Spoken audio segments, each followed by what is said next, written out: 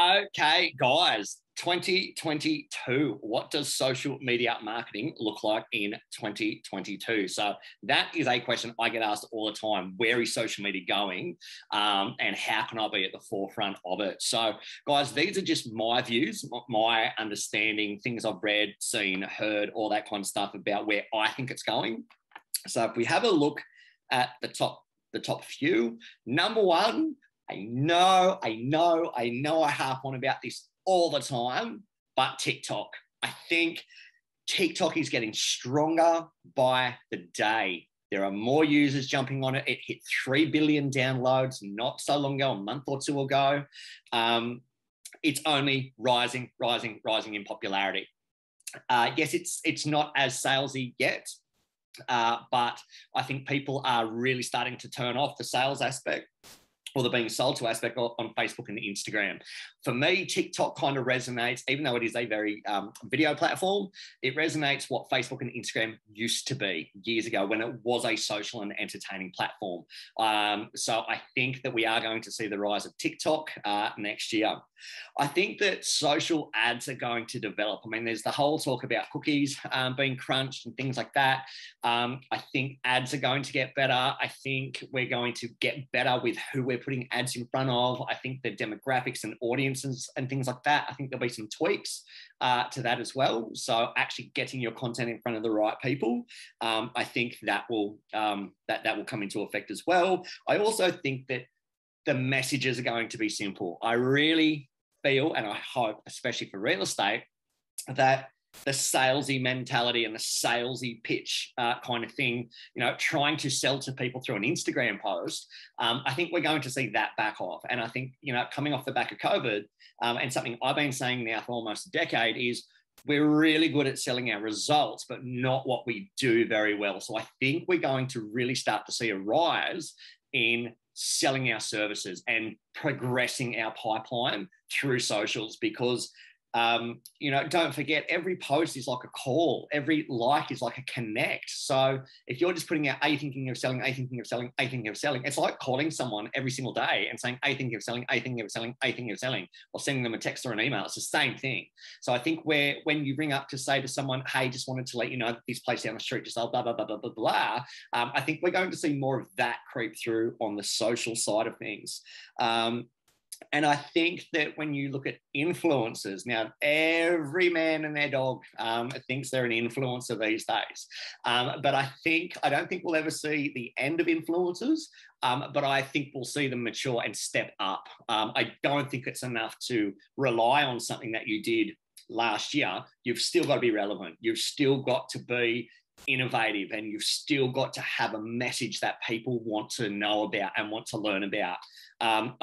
And that's not easy. As everyone knows my journey, I think it's January or February next year will be a decade that I've been marketing property on social media, and I'm still at the top of my game and probably even more relevant now than what I was back then. And it's stuff like this. It's keeping ahead, letting you guys know what's coming before it hits. That's pretty much what everyone wants to know. And that's the role, I suppose, of an influencer, is to let people know what's out there, what's coming, what's available, and to get them on that journey for either that business or service and all that kind of stuff.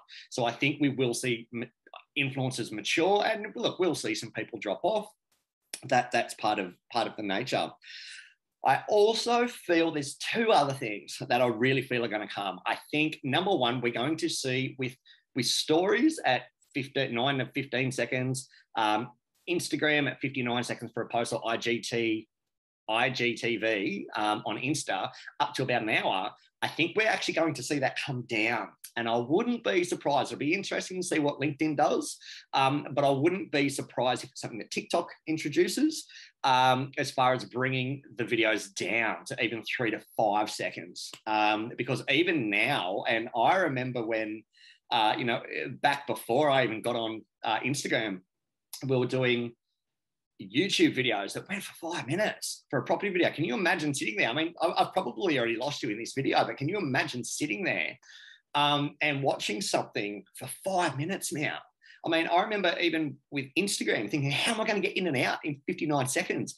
Now that with stories, it's like, how do we get in and out in 15 seconds to keep someone's attention for longer than 5 seconds now is a really big deal. So I really think that we're going to see that, that decrease. The other thing that I'm really starting to notice is, I think, especially during COVID, at this time around, we're seeing a lot of people not necessarily having to rely on their websites or the major portals to sell property. We're seeing a lot of sold to database, sold through social media. I think agents now have, I think there is a, what's the word I'm thinking of? Now that it's happening to agents, and now that buyers are starting to notice that you can follow agents on socials, and it's becoming like websites and things like that, I think agents are promoting stuff a lot more in a different way, which is really now starting to resonate with the public. And I think that is key. Once the public picks up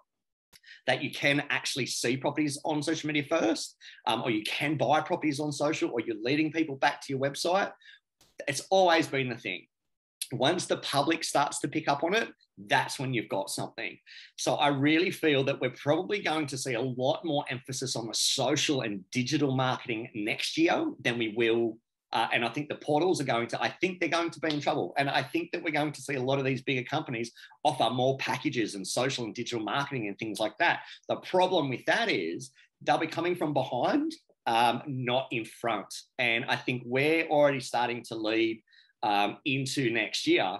And guys, I'm telling you, you really need to be getting your ducks in a row now. You need to be planning now for 2020. For 2022. Oh, don't expect 2020. You really need to be planning now for 2022. So they're just a couple of things. And I mean, when it comes to influencers, that's just not like people who have a stage or a presence on social. You can be an influencer with only 200 followers. So long as you're in your marketplace, you can be an influencer. Influencer doesn't have to have 10 or 100,000 followers. An influencer can have 200 followers of the right followers. So if you're giving good quality information, and people tune in to see what you and hear what you've got to say and what you're doing, that is an influencer. Okay. So you've really got a chance now to double down on your marketing and get prepped for 2022.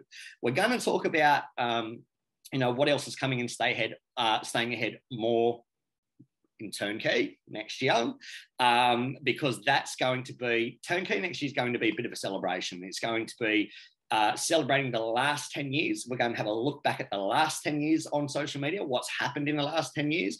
And we're also going to look ahead at what's coming. So what the next decade is going to look like. So guys, for anyone watching this, I hope that adds some value to your day as far as little things that we can expect to happen in 2022.